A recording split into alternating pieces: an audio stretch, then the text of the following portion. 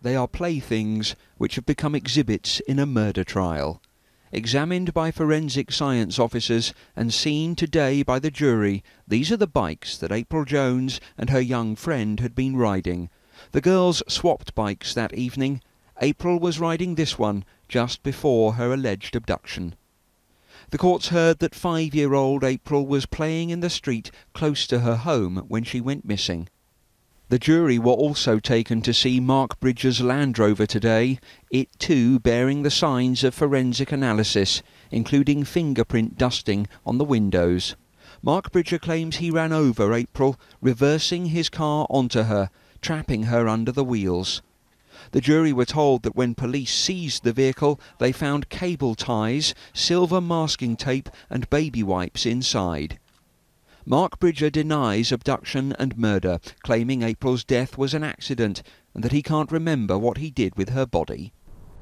You can see the forensic examination markers still on the vehicle. A forensic expert called by the prosecution has told the jury that there's no physical evidence either on the car or on the bike to suggest that any form of collision took place. He said there would have been something. A collision always leaves a trace. Today the court heard what Mark Bridger said to police about April's death. He told them, "I tried to take her pulse and held her hand. I put my hand on her chest. There was a sigh. It wasn't a gasp, and for that split second I thought I'd got her." He described driving round with April in his car and said, "I stopped. I stalled. I leaned across and I knew she'd gone."